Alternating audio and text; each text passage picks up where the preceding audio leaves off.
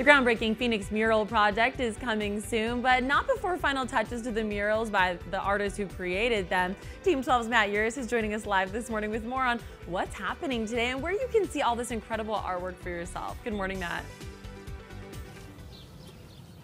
Good morning, Tricia. I kind of want to set the stage out here first before we get to Backpack, who's the artist behind this mural. The new one coming in over here on 3rd Avenue near the canal. The home behind me had to agree to this. They allowed a chain link fence to be torn down to put this up so painting could begin. SRP helped sponsor it to make it financially possible. And then you have the artist, Backpack, who's behind it all. And what we're looking at is the unfinished version here. And Backpack will explain more of this, but it's meant to pay tribute to Native American ancestry as they watched the dam go up that pulled water from them, but also at the same time provided water for millions of people. Talk about your vision here. This is the Roosevelt Dam construction. I took this photo from an SRP presentation to show the dam under construction.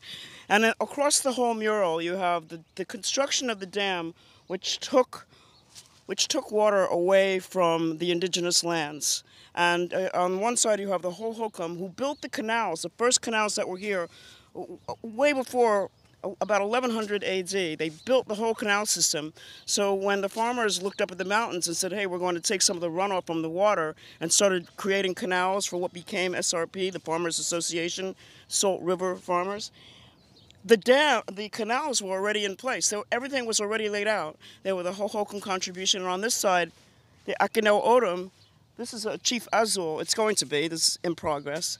And he actually saw the construction, and he knew what was happening. He knew what was going to be taking place.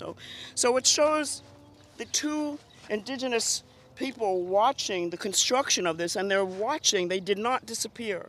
They didn't go anywhere. They're watching over this, and there's going to be, can you see this now? Oh, I can see. Okay, this is an irrigation valve, and on the other end is a gate valve.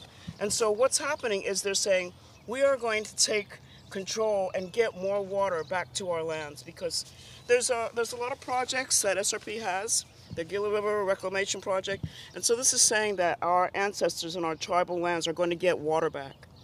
Backpack, thank you very much for your time. You can come on down here, watch your work. You'll be down here, I imagine, for at least a week or so doing your thing? About a week. Yeah. Sounds good. Thank you very much. Tricia, back to you in the studio.